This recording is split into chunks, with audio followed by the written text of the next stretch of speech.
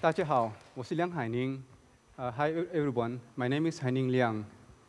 I am a professor in computer science, and today I'm going to talk about something that I'm very passionate about.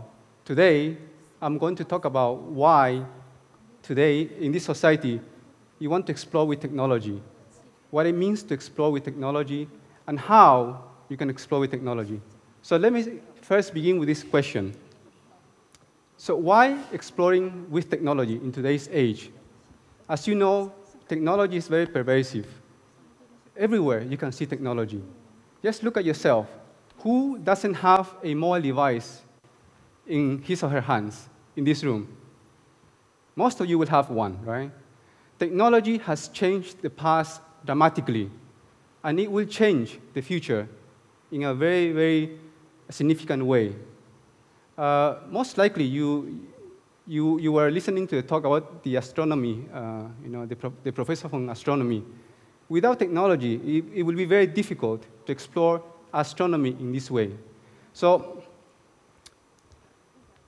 now, having said this, how then we can explore with technology?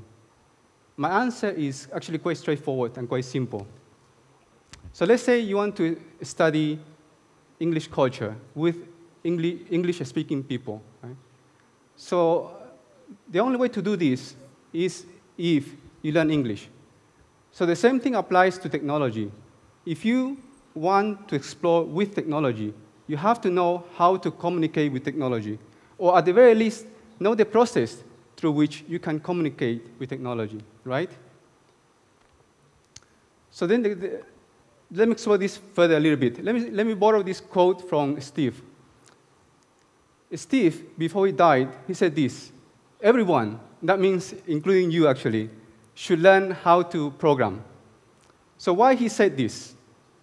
So when I first read the first part, I kept thinking why this is the case.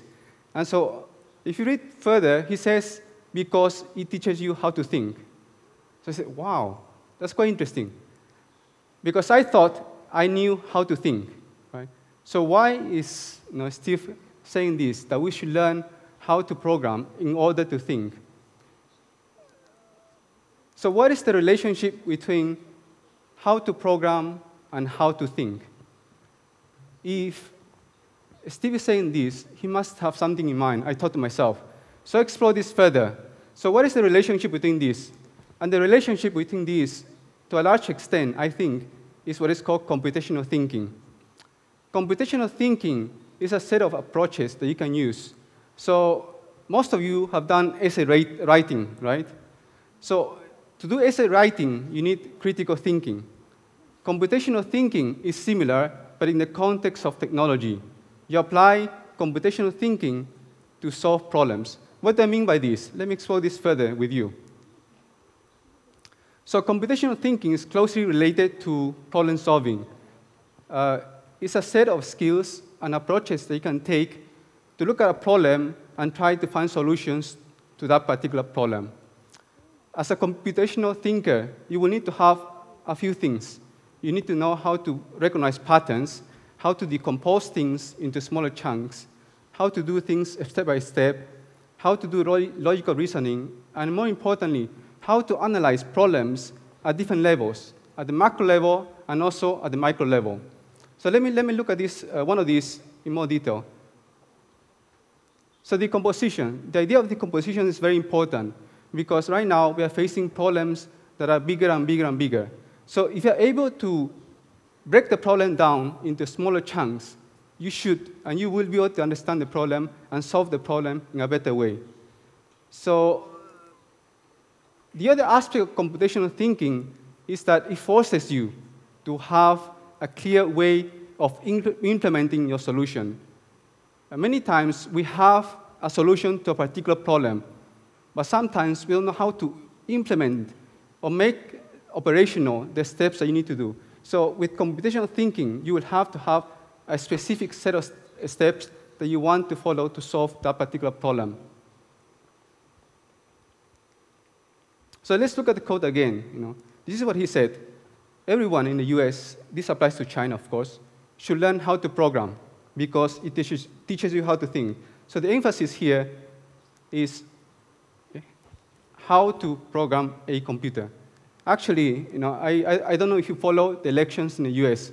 Hillary Clinton, before, when he was campaigning for the presidency, she said that she would allow everyone, foreign students, who have a degree, who have a technology degree, to go into the US and work and have a green card.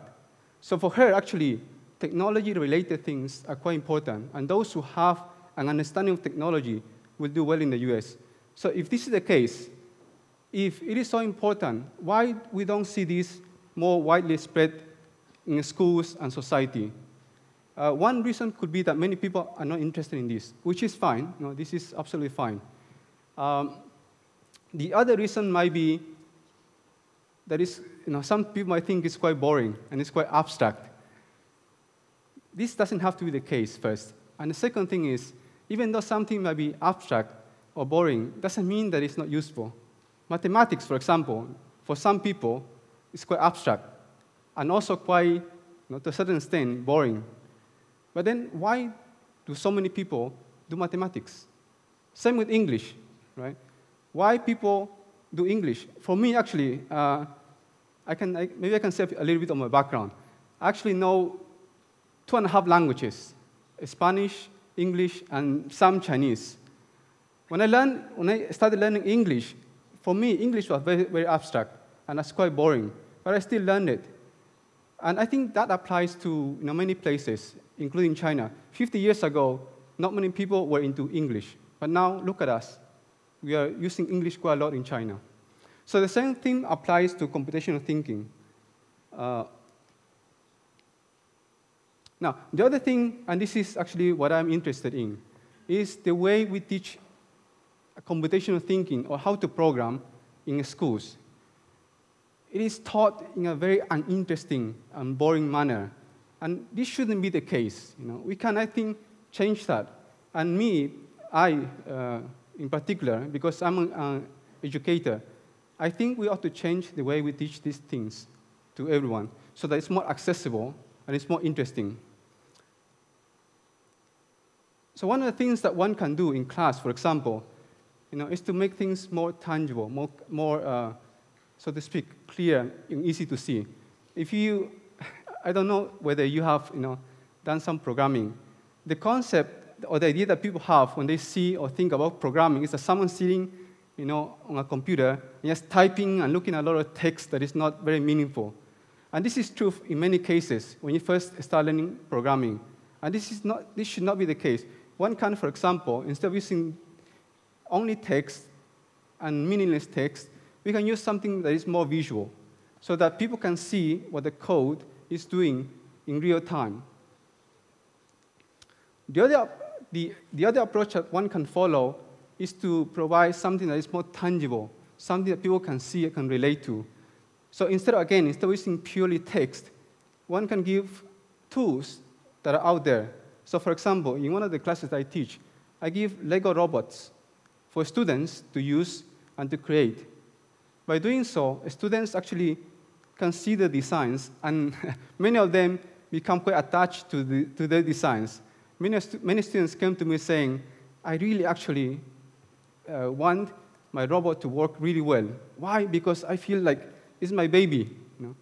So, by doing things in a different way, by providing things that people can relate to, we can make learning much easier. The other way is to encourage collaboration.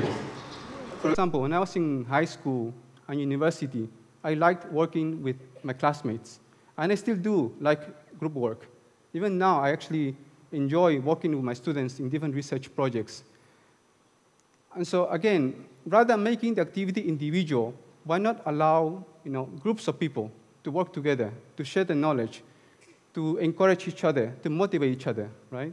And this can be applied to universities, to high schools, and so on and so forth. Learning doesn't have to be individual. It can be based on groups. And the last thing is, learning can be fun too. So one can include different elements to make learning more competitive in a healthy way. So the case of my module, my course, I include certain aspects, certain competitive aspects to encourage students to do well. So in this case, so if the students have a good design and an innovative design, I give them extra things, simple things, which can encourage them to do better. And actually, they do better. Many groups of students, because of this, they spend hours and hours of their own time to try to come up with a solution that is innovative. So now, having said this, how can you learn it? How can you approach it? And how can you, find some kind of appreciation for this? In the same way, you can make it fun. Join a competition. You can, for example, find a friend. And let's say, for example, you can challenge each other. If one loses, then the person who loses can buy dinner or coffee to the other person, and vice versa.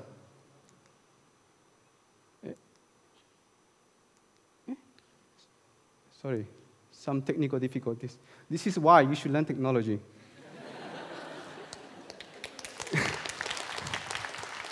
Sorry, okay. There was some delay. Maybe a lot of you are using the network, and it's interfering with with this thing. So you can make it collaborative. You can learn with others, And actually, this is one of the best approaches to learn. And you can find tools that help you learn in a way that is creative, in a way that makes things tangible. Before I finish with my last thought, so you might be thinking, this guy up there, he wants us to switch our careers or to study computing. Actually, that's not the case. The reason why I came here, specifically here, is to say that you don't have to, because regardless of whichever field you are in, you can use computers, you can use computing to support your activities.